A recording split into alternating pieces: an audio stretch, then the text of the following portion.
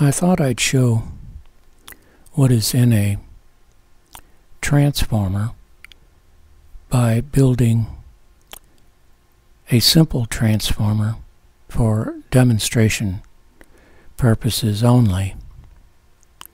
This is not going to be a very efficient transformer or useful transformer, but it will work. And we'll talk about why it's not very efficient a little later. And here I have completed the winding, and all it is just 2 levels. All I did was wind it all the way down to the far end and then all the way back again. And this is what the electronic symbol looks like for this part of the transformer. All we have is a metal core, which is the wrench in this case, and the primary winding. Here I have hooked up the primary to an alternating current source. It's only about a little over 1 volt, but it's at 250 milliamps. And that buzzing that you hear is because the magnetic field is alternating back and forth also. Now I have wound a secondary coil over the primary, and this is what it looks like in a schematic or electronic diagram. You can see the primary is on the left, the iron core in the middle, which is the wrench in this case, and the outer winding is the secondary. Let's take a look at the input and the output of this transformer. I've got the meter to read AC volts. Now I'm going to go across the primary, the input, and we've got about 1.3 volts. And here's the secondary. Across that we have about 1.1 volts. Here's the diagram of the transformer again. And this is what the primary and the secondary looks like on an oscilloscope. The primary is at the top, and you can see that the primary is just slightly higher in voltage than the secondary. And part of the reason for that is I'm using a solid core, which is introducing quite a bit of loss in this particular transformer design. Now I have wound another coil over all the other coils, which is another secondary coil, and not as much wire. This is what the diagram for that transformer looks like now. We've got a primary and 2 secondaries. The upper secondaries has more wire than the lower secondary. Okay, let's read some voltages on this transformer. Across the primary we have about 1.3 volts, and our primary that has the most wire, it reads about 1.1 volts, and then the primary with the least wire, it reads about 0.26 volts. Here's the diagram again for this transformer. And I put the secondaries on the scope. The top one is the secondary with the most wire, and of course the bottom is with the least wire. I forgot to mention earlier that the primary and secondary were out of phase.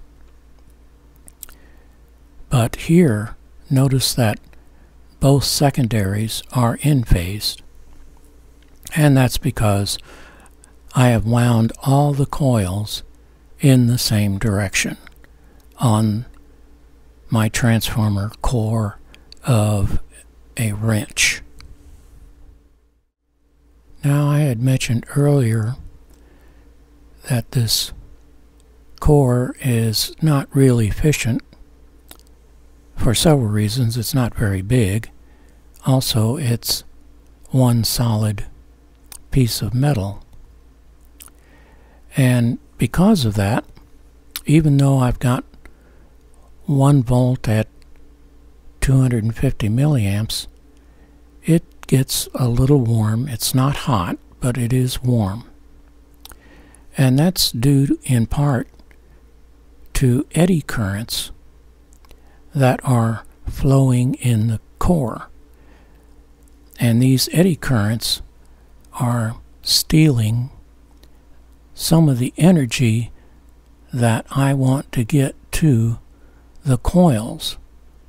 So in other words, the eddy currents are making this transformer inefficient. Here is a power transformer, and this is a closer look at the core of the transformer. This transformer configuration is like this. It's an E-type, and the coil would go around the center part of the E.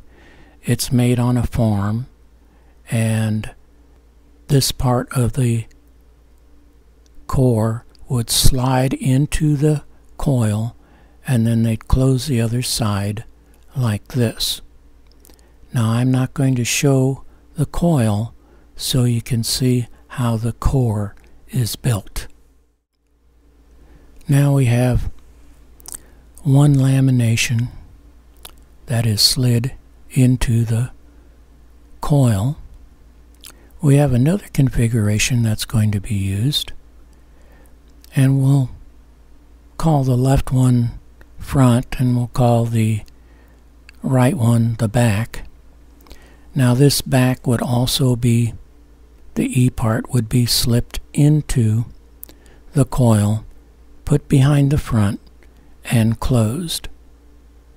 And then we'd have another front, another back, another front, and another back, and so on. All these laminations are insulated from each other with a varnish coating or some other type of insulating material. What that does is it reduces the eddy currents and makes the transformer much more efficient. Here's another look at the completed core for this power transformer.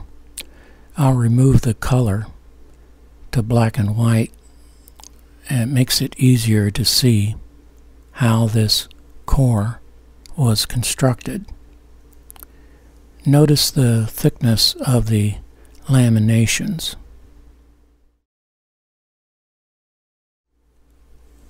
Here is an audio transformer, and here's a closer look at its laminations. You can see a pattern here that it's two one way and then two the other way. But I also want to point out how much thinner the laminations are for this audio transformer. And it's not because it's a smaller transformer. The laminations are thinner because that helps to improve the frequency response of this audio transformer.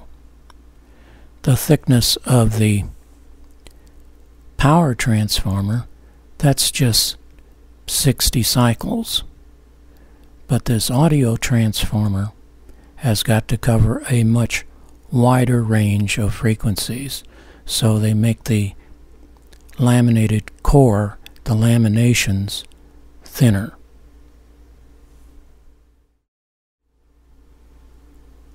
Thanks for watching.